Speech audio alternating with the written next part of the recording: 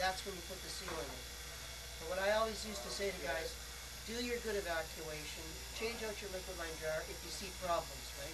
You don't have to do those things as far as evacuating. You can put the product in fact, you put the product in under pressure, well, the system, right? You know that.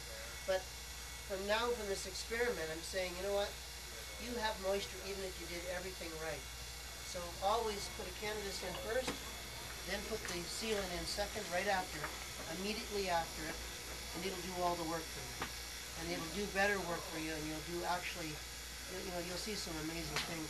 You know how this would work, especially with businesses that run 7 days a week. 7 days a week. And they can't do without AC. If you guys get pinhole leaks in your coils and stuff that have to be fixed and you can't find it right there. Yeah.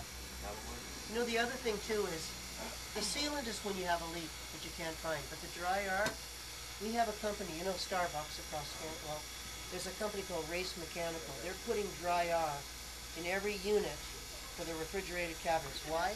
Because they want those units to last long. And let's face it, we can get rid of moisture at the very beginning.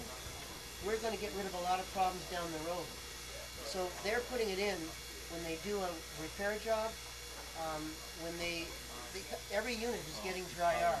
You know, it's good for 410A with polyester oils. Perfect for it. As you guys know, those are hygroscopic. Yep.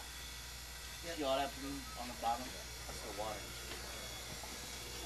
This is very deep vacuum we're seeing here. It's probably 20 microns, which you don't get in the field. You're happy if you get 500, under 750. ASHRAE says under 1,000 for